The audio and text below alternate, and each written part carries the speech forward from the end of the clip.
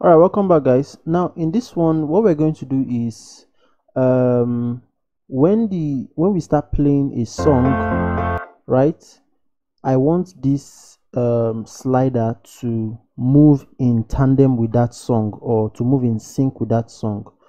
Do you understand? So if the song is halfway, the slider should be somewhere in the middle, so it should move every second, okay, you know. And so that's what we're going to implement in this section. Okay, so to do that, right, what we're going to do is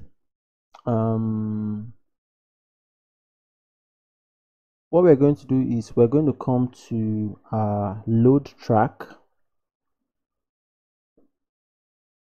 Just past it. Okay, yeah. So this function here, where we created the function to load track, this is where we're going to start interacting with. So remember that we defined this variable, okay, well, we did not assign it any value, okay, right? So we're going to use it inside of this load track, okay. Excuse me.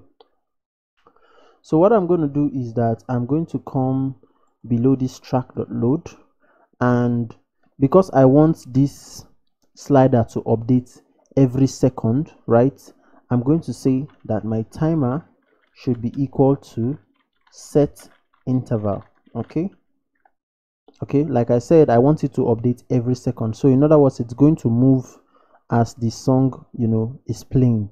So I'll say timer equals to set interval, and here I'll call a function, and the name of that function is going to be update slider. Excuse me. And that function will, let me add a comma here, and that function will run every 1000 millisecond, which is every second really. Okay, so let me close that, right? But you see, initially when this load track function runs, right, when the load track function runs, I want to first clear any interval. So I'll say clear interval, and I'll pass in the timer this thing there. All right, so it will first clear any interval that exists, right, and then it will, when it comes to this point here, it will then run the set interval method to update the slider every 1 second. Now, but that's not where I'm actually going to stop. After it has cleared the interval, I'm also going to call another function that will reset the slider. So here I will say reset slider. Okay, now the reason is that, for example, if maybe I am playing a song like this first song, for example, and for some reason I go to the next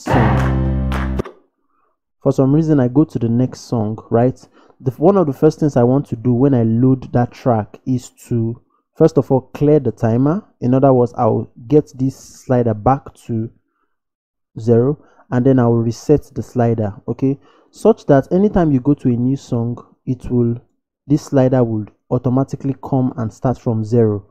Okay, so now there are two functions we need to create. The first one is to reset the slider, which will set the slider back to 0, and the second one is to update the slider as the song is playing. So the slider will, move every second as the song, keeps playing. So first off, let's create this one to reset the slider. That's the first one we'll create. So basically, I'll just go down to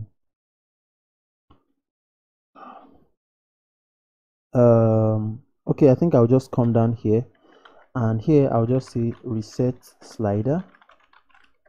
Okay, so for this reset slider, it's actually going to be a very simple function. So I'll say function, and the name of the function is reset slider. Okay, so, and then basically what I'm just going to do is I'll say slider, which is the variable that holds this slider, dot value is equal to 0, and that's all I need to do to reset the slider back to 0. Okay, so but updating the slider as the song plays is what we'll then do in another function. So I'll come here and say update slider.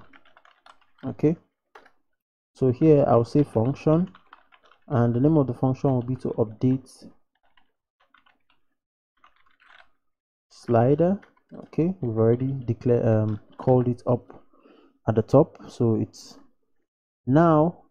First off, I'm going to create a variable. I'll say let position be equal to 0. Okay, this position is referring to the slider position. Okay, good. Let me just scroll down a bit. So now I would open an if statement like this, and here I would say let me just do it like this. First I would let me open a bracket and say track dot duration.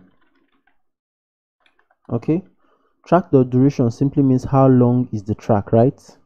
Now I want to make sure that this track dot duration is a number. Okay, so if I say is none, this actually means that if it is not a number, right? So if I want to check and make sure that it's a number, I would add an exclamation mark here. So this is the not this will just actually flip this is none, right? All right, so now I will then come here and say position is equal to, so I'll say track dot current time, and I'll multiply it by, so let's open a bracket, and then I'll say 100 divided by track dot duration. Okay, then I will then say slider dot value will now be equal to this position I just created. Okay, all right, so what this will do is that this is the function we are calling every 1 second, right? And what this will do is that every time as the song plays, right, the song is counting per second, right? It will make this slider dot position this slider to move with the song because it's calling it every second. Okay, that's what this will basically do. Okay, so if I go ahead and save this, right, and I come here to play this song, so watch, you see it moves. So you see it's moving. Okay, so you see that it's moving. Okay, that's because of this function we just created here. Now inside this update slider function, we're going to come here and let's add something that will monitor when it's going to actually be an extension of this autoplay toggle, right? So here I will say that if let me open a statement here. So I'll say that if track dot ended, in other words, if this particular track has finished playing, what do we want to do? Well, one of the things we want to do is that we're going to change this sign, this icon here, we're going to change it back to play. So if you play something, it becomes pause, right? So if the track goes to the end, one of the things you want to do is that you want to make this icon, you want to switch it back to the play icon. So here I would say, and we've already done that in the pause button. Let me just look for it. Where's the pause? And okay, so this is the pause. So play.inner.html. So let me just grab it from here, right? And I'll just put it here. So that's the first thing you want to do. You want to change this icon to play back. Okay, now let's add an if statement here, and basically what we want to do now is we want to do it such that if this autoplay is checked, right, if this autoplay is checked, remember we did this autoplay function that when you click on this guy it changes like the background color. So what we're going to do now is that we're going to say that if the track is ended, right, and this autoplay is checked, we want to go to the next song. Okay, all right, but there are two conditions. If it's on the first song, well, it will simply go to the second song, but if it's on the last song, then there's nothing to do. So we're going to reset it back to the first song. Okay, so let's come here and say that if autoplay, right, is equal to, so let me give a space, is equal to 1, right, which means if autoplay is set and index track, so index track plus 1 is less than,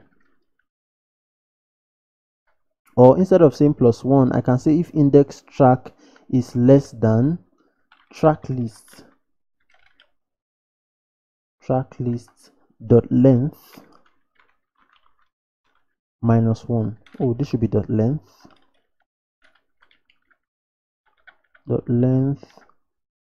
minus 1, right? What do I want to do? So let me explain what I'm trying to achieve here. If autoplay is equal to 1, in other words, if autoplay is set, if the user has clicked on autoplay and the user wants the song to loop through each other or to continuously loop, so after the first one it goes to the second one, if it gets to the last one it loops back to the first one, right? So if autoplay is equals to 1 and the track is less than the track list dot length minus 1, in other words, we are not on the last track. That's what this simply means. What do we want to do? Well, we want to do, first of all, let's increase the track by 1. So I'll say index track plus plus. That's the first thing, right? Then I'm going to load the track and play a song. So I'll call the load track function, which will then take the index track,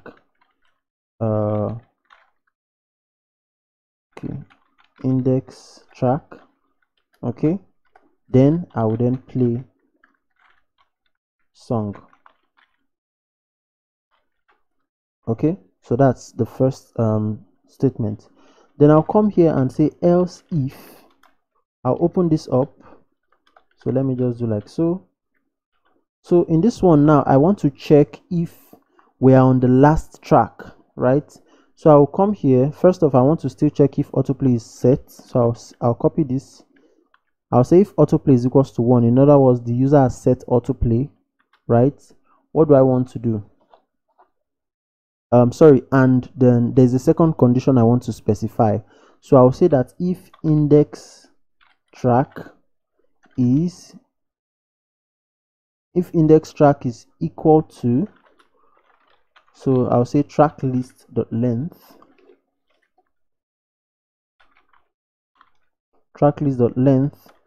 minus 1. So what this means is that if we are on the very last track on the playlist, okay, that's what this actually means. If we're on the last track of the playlist, what do we want to do? Well, we want to go back to the first track. So I'm going to come here, I'll copy this guy, right, and I'll say index track is equal to 0. Okay, so by this we are setting the index track back to the first track on the playlist, or on the song list, or on the track list, whichever one you choose to use. Then we are then going to load the track and play the song on that track. So I'll do load track, play song, okay, and then I'll save. Now if there's no typographical error anywhere, what this will do is that when we start playing, in fact I think I need to reduce the volume, when we start playing a song, right, and it gets to the end, watch what happens. It's supposed to go to the next song. Okay, I hope there's no problem here. So anyway, let me just expand this and inspect. Ctrl+Shift+I. Okay, and I don't have any error there.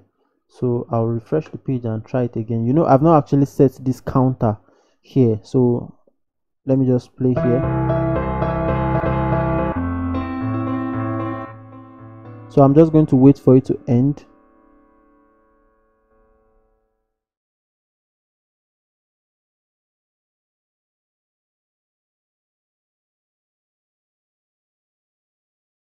Okay, so for some reason it's not going to the next track. Okay, and I think I'll just I think I know what is going on. So let me redo something that I did before. Okay, so here, right, I will say I'll go upwards, and let me just take a look at this thing one more time. So if autoplay is equal to 1. Oh, well, I realized that I did not actually check this play all button. Okay, that's amazing. Okay, so you actually need to check this play all button for the loop to work. So I will check the play all button and play song. Let me reduce the volume, and then I would just come to towards the end of the song and watch what happens. So when the song ends, it goes to the next song. Okay, so what I'll do is I'll go to the very last song. So this is the last song, and I'll go to this end and watch what happens. When it ends, it goes to the first song. Okay, so it actually works. The only thing is that I did not check this play all button. Okay, yeah, so that's how you actually incorporate the autoplay and update the slider at the same time. Okay, so I believe that's enough for one lecture. So what we're going to do is that in the next one we're going to see how we can update this timer here, such that when the song is playing, this will be counting. Okay, so that's what we're going to do in the next video. All right, thank you so much for watching this one. I'll see you in the next one.